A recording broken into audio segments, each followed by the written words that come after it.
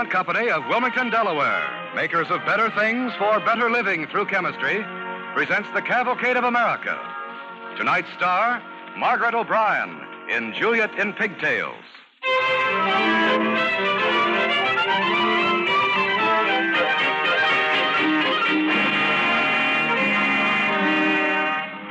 Tonight's DuPont Cavalcade, starring Margaret O'Brien, begins in November 1875 and tells the story of how Mary Anderson, a great actress of the American stage, got her start.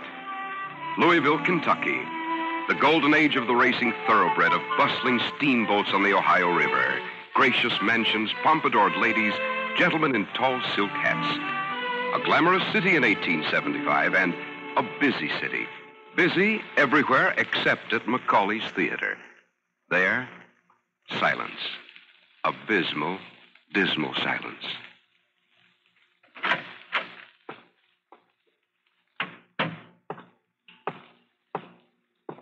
Is anyone here? Nobody. How did you get in? I just opened the door. Are you Mr. Macaulay? It won't do you any good. I'm broke. My name is Mary Anderson. My father, that is my stepfather, bought 2 tickets for Romeo and Juliet for Saturday night. Well, go to the cashier. Maybe you can still get your money back. Oh, we don't want our money back. We want Romeo and Juliet. Sorry, the show has been canceled. So we were told, Mr. Macaulay. Why was it canceled? No Juliet. Has your Juliet been taken ill? She's not my Juliet, and she's quit. Why? She's peculiar. She doesn't like to play to empty seats. Romeo isn't much without Juliet. I agree with you. Mr. Macaulay, I could be your Juliet. What? Who could? Me.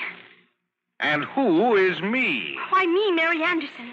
I've always wanted to be an actress, and I've always wanted to play Juliet. I know all the lines by heart. Well, if I were you, I'd go home and brush my pigtails. These are not pigtails. Mr. Macaulay, I'm an actress. Honest and truly I am. Why, ever since I was so high, I've been reading Shakespeare. Richard III and Hamlet and Romeo and Juliet. Oh, please, Mr. Macaulay, try me. 10 minutes, that's all. 5 minutes, I won't ask for more. Even 3 minutes. Just 3 tiny minutes. Please, Mr. Macaulay. How old are you? What? Mary Anderson, how old are you? Oh, I'm going on 16. Huh. What, year? Mr. Macaulay, you don't have to be middle-aged to play Juliet. I refer you to Act 1, Scene 2. Juliet's father says, "My child is yet a stranger to the world. She hath not seen the change of 14 years. Oh, I didn't play that well. I'll do it again for you, this time with expression. You will not do it again for me. What is the name of your poor, unfortunate father? He's not poor, and he's not unfortunate, and he's my stepfather. Besides, he's a respectable physician. The name of the man? Dr. Hamilton Griffin. Griffith? Griffin! Oh, what are you blubbering about? I didn't hit you. You shouted. You won't give me a chance. Oh, shut up. Stop shouting. All right. Desist.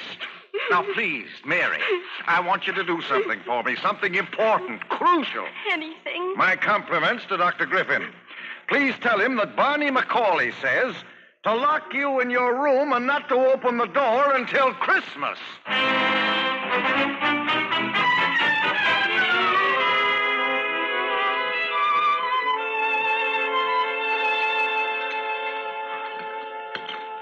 Mary, your mother will be upset because you haven't touched your dinner. He wouldn't even listen to me, Daddy. Why don't you try some of the roast beef? It's quite good. I don't want any. I'm not hungry. He treated me like a little girl. Go home and brush your pigtails, he said. Well, at least have a slice of bread and butter. You can eat that much. He thinks I'm just another stage-struck child. Aren't you? Not a child, perhaps, but stage-struck. Daddy, how can you say that? This is no passing fancy. Oh. Well, darling, I don't want you to be hurt. Should have thought of that before. Before you taught me how to read lines. You shouldn't have given me Shakespeare and Marlowe for my birthday presents. You shouldn't have rehearsed all those evenings with me. You shouldn't have encouraged me to study and to work and to hope. Daddy, I want the stage. It's no passing fancy. Yes, I believe you. Now, suppose you get your coat and hat. Are we going somewhere? To see Barney McCauley. Oh, Dr. Hamilton Griffin, I love you. Thanks, baby. But don't count on anything. The odds are he'll say no. But by golly, before he does, Barney McCauley is going to give you a proper hearing. Come along, Mary.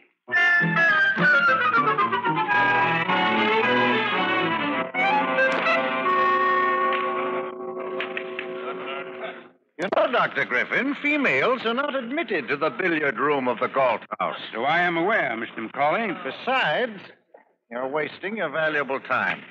Hey, that was a proper shot. You're rude. Who are you calling rude? Mr. Barney McCauley. Young lady, I was playing billiards. I didn't ask you in. You broke in. You interfere with my game. And you call me rude. I apologize for my rudeness, Mr. McCauley. Now, will you apologize for your rudeness, especially this morning? Well, you've got brass, I'll say that. Do you apologize, sir? Dr. Griffin, what would you prescribe in a situation like this? The girl is serious, McCauley. You've got a play scheduled for Saturday night and no Juliet. Allow her 3 minutes to convince you she's your substitute. And if she doesn't convince me? You will not be disturbed again. Mary, do I have your word on that? Yes, sir, you have it. It's a bargain. Mary Anderson, I take out my watch. You've got 3 minutes in which to convince me you are Juliet. Well, I can't do it here. Here in a billiard room. That's 5 seconds gone. Oh, but Mr. McCauley, I don't want to just recite. I need someone to play against me. 8 seconds. Easy, darling. Don't let him make you nervous. 12. Oh, Daddy, which line shall I speak? Everything has suddenly gone out of my head. 14. McCauley, have the decency to give the girl a chance. Mary, dear, you haven't forgotten a thing. Remember part of the balcony scene? 'Tis but thy name that is my enemy. Speak the lines, Mary. You've spoken them 100 times. Just speak them to me. Oh, come. Romeo's line is, shall I hear more, or shall I speak at this? 'Tis but thy name that is my enemy. What's in a name? That which we call a rose by any other name would smell as sweet. So Romeo would, were he not Romeo called, retain that dear perfection which he owes without that title.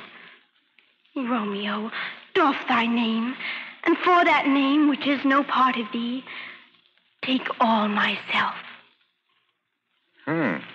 You're right, Dr. Griffith. You're right. The child has talent. But she's still only a child with talent. Children can't walk up on a stage, even gifted children, without needing something in addition. Why, this girl hasn't lived enough. She hasn't known enough pain. She hasn't suffered enough. I agree, McCauley. Yet on Saturday evening, she could play Juliet, and she would not bring disgrace either to the people of Louisville or to Macaulay's theater. Dr. Griffin, I'll make a bargain with you. Name it. You want this girl to have her chance, eh? With all my heart and soul. Good. All right. I guarantee to provide the cast and the theater. Oh, Daddy. I guarantee those things. You guarantee the audience. What? You guarantee every seat filled and paid for. Yeah, a rather hard bargain, McCauley. Well, you're probably right. What's your answer? This is Thursday. The performance is Saturday. 3 days to sell out the house in advance. It can be done in 3 days. And if I can't sell the entire house? You will pay me for every unoccupied seat. Daddy, no. We tried. I can't let you do it. You're entitled to your chance. Not at the risk of making a poor man of you. That's the chance I have to take. Macaulay, on Saturday night, this girl plays Juliet. Now, if you'll excuse me, I'm going down to the Courier-Journal to ask Editor Watterson to help us fill your theater.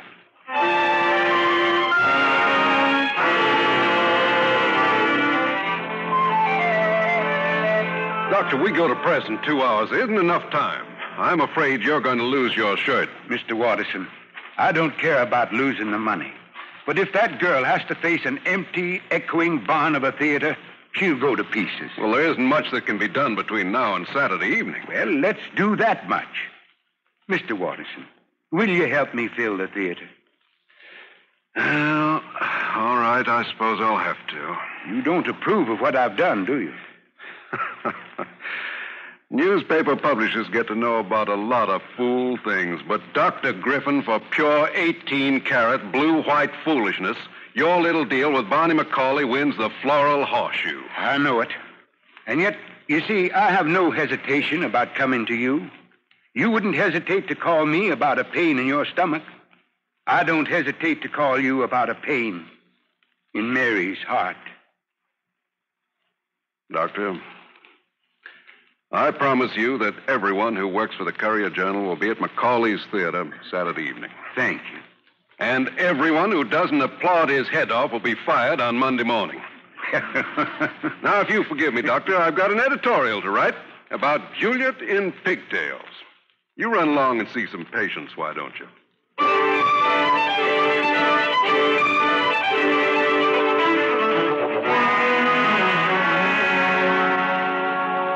Dr. Griffin, do come in. Why, is something wrong, Doctor? You look... Mrs. Bailey, I've spent the entire day going to each of my patients. Oh, my. Is there an epidemic, Doctor? Yes, but they're not the kind you think. Mrs. Bailey, Saturday night down at Macaulay's Theater, my daughter, Mary Anderson, makes her debut as an actress in Shakespeare's Romeo and Juliet. Where? Yes. The sale at the box office has been rather poor. Oh, you don't have to say another word, Dr. Griffin. Do you know where I can get some tickets? Well, now, it just so happens that I have a few with me. Oh, it just so happens that my husband has a dozen relatives who think William Shakespeare is a racehorse. They need education. I'll take a dozen tickets and they'll pay for them. Mrs. Bailey, I can't tell you how much Fiddlesticks. Now, you go on home and be with Mary. Why, for all you know, that poor girl is just perishing with fright at this very moment.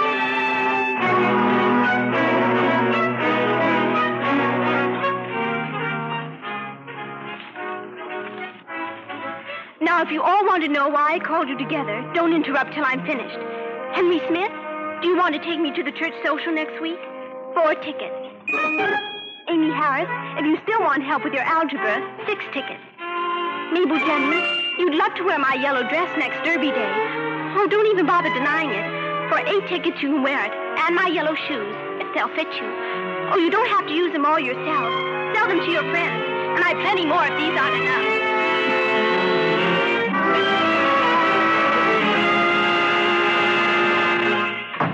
Mary, where are you? Right here, Daddy. I have a surprise for you. Well, by a happy coincidence, I have a surprise for you. Guess how many tickets I asked first. No, you didn't. Sweetheart. Sweetheart. What's wrong? Oh, tell me. You can tell me. I'm frightened. Well, but just a moment ago you were... Well... Pretending. I'm such an actress. I've been pretending all day. Oh, Daddy, I'm afraid. Of what, sweetheart? The rehearsal. Oh, baby, nothing can go wrong. I'll go with you. I'm a coward, Daddy. I pretend and I'm still a coward. Daddy, at rehearsal. Oh, don't worry, dear. I'll be there. Stay near me. Don't go away. Promise me. I promise, Mary. You blow your nose. Good. Now, go wash your face. Juliet may come to rehearsal in pigtails, but let it not be said that she comes with a dirty face.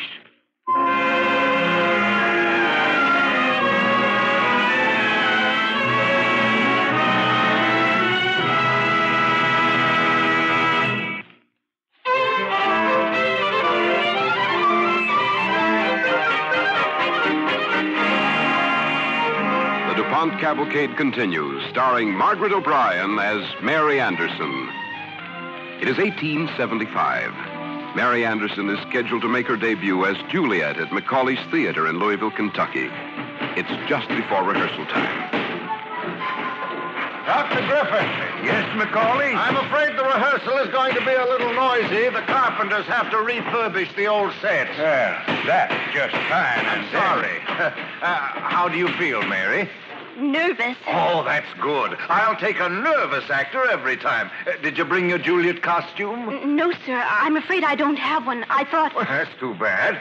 Maybe the actress who played Juliet will be gracious enough to lend you the things she wore. She'll do nothing of the sort, Macaulay. I'm not the gracious kind. You talk of the devil. How are you, darling? So this is the new Juliet. How do you do? Macaulay, isn't there a law against cradle snatching? Be a good Juliet, will you, and go somewhere else. Oh, I wouldn't miss this for the world. I'm going to watch the rehearsal. Well, then you'll keep your mouth shut. Oh, I promise, so help me. Please to begin. Hey, Romeo, wherefore art thou, you booze hound? Your Juliet's waiting for her first cue. Macaulay, I won't play Romeo or anything else unless she stops calling me a booze hound. If you don't think he's a booze hound, smell his breath. Shut up, you old hag. Who's an old hag? You are? And you're a broken down ham? Quiet! You know it. Quiet, Juliet! Romeo! Quiet, everybody, before I rupture a blood vessel! Mary, I'm right here, Mr. Macaulay. you mustn't allow any of this to upset you. Oh, no, sir, not at all. Fine, fine. The girl's a trooper. Now, Romeo, behave yourself and give Mary a cue. Now, suppose you take it at the first encounter between Romeo and Juliet. Act 1, Scene 5. Quiet, please. If I profane with my unworthiest hand this holy shrine, the gentle fine is this. Me lips two blushing pilgrims ready stand to smooth that rough touch with a tender kiss. But, Mary, that's your cue. Yes, sir. Well, go on, speak up. What are you waiting for? Nothing, Mr. Macaulay, except that I think I'm going to be sick.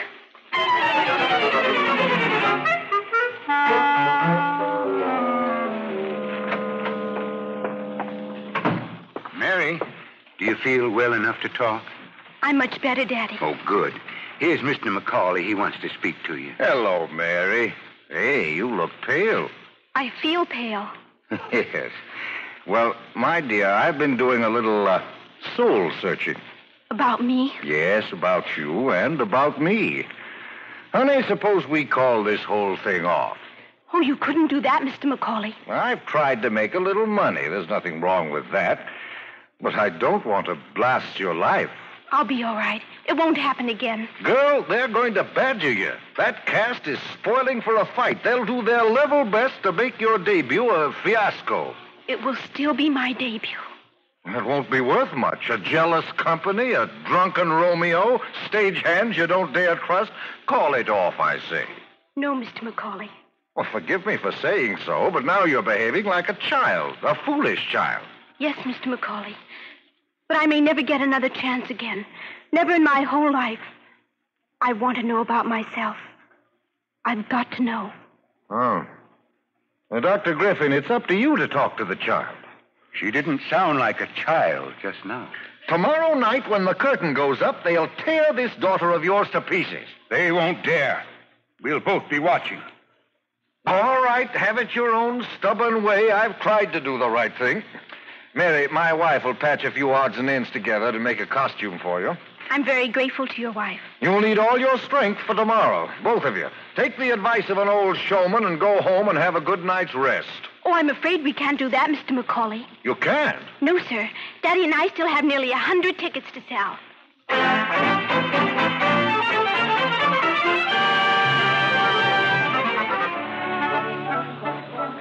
On the evening of November 27th, 1875, Macaulay's Theater was crowded with men and women who had come to witness the debut of a Louisville girl.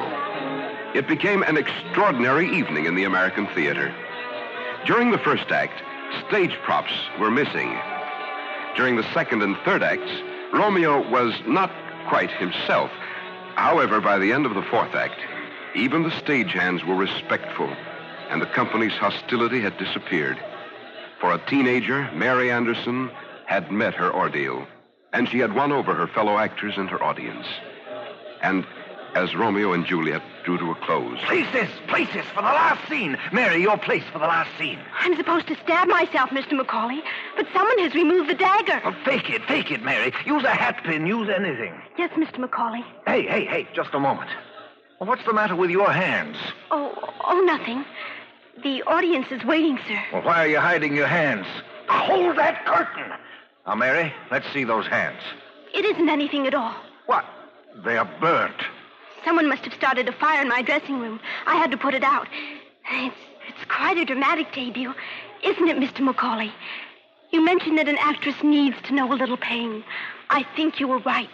Good luck, honey. Curtain!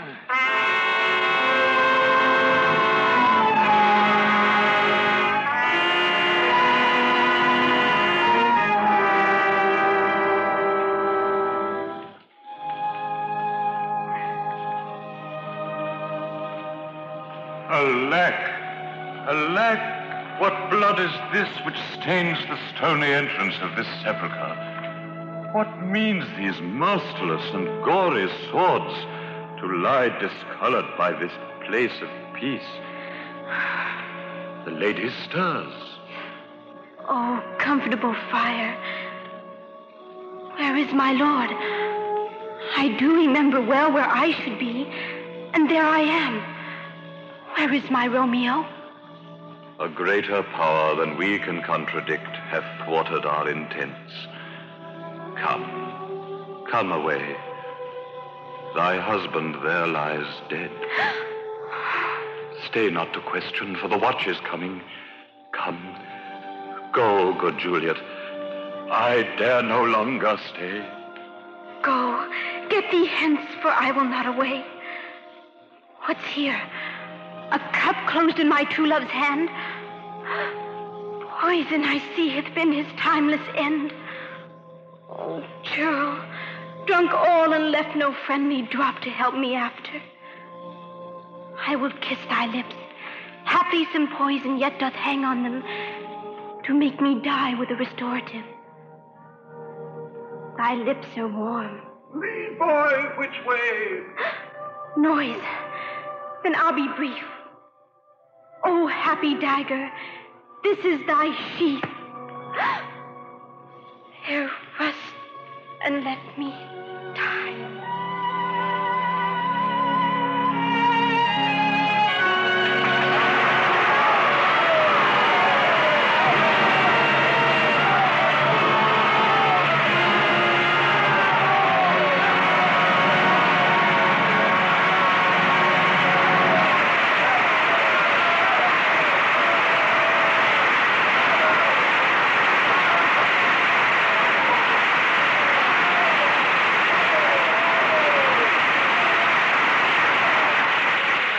Ladies and gentlemen, thank you very much. No, I'm not in character anymore. I'm not Juliet or Mary Anderson. I'm just Margaret O'Brien. But I feel like doing just what Mary did that night after her debut at Macaulay's. She went home, washed her face, and drank a glass of milk. And then she opened her big volume of Shakespeare and began to study the part of Rosalind in As You Like It. Maybe that's why her name swept the country. And that's why in her day she became the sweetheart of the American stage. If I had a wish, I would wish that I could be like Mary Anderson.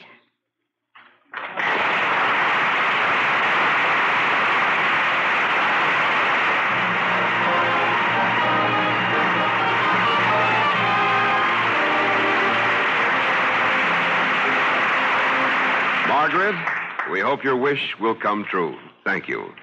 And our thanks to the Cavalcade players for tonight's story, Juliet in Pigtails. Ladies and gentlemen, on October 11th, at a special ceremony during the 30th Annual Convention of the American Legion Auxiliary in Los Angeles, the DuPont Cavalcade of America received for the second time the Radio Award of the Legion Auxiliary. Mrs. William Cashman, chairman of the National Radio Committee, presented the award to Cavalcade, and her remarks were recorded on that occasion. Mrs. Cashman. Thank you, Mr. Hamilton. In the well-founded conviction that the quality of any radio program is determined as much by the discriminating taste of its listeners as by that of its sponsors and producers, nearly 1 million members of the American Legion Auxiliary have engaged this year in a critical survey of those programs which are regularly brought into our homes by radio. As a climax to this study, American Legion Auxiliary members from coast to coast have voted Cavalcade of America as one of the 3 radio programs meeting the highest cultural and educational standards. And so, in recognition of its leading role in providing consistently outstanding programs of inspirational, educational, and entertainment value, it gives me great pleasure to present to Cavalcade of America the 1950 Radio Award of the American Legion Auxiliary. Thank you, Mrs. Cashman. And to all the members of the American Legion Auxiliary, we of the DuPont Cavalcade express our appreciation and gratitude for this honor.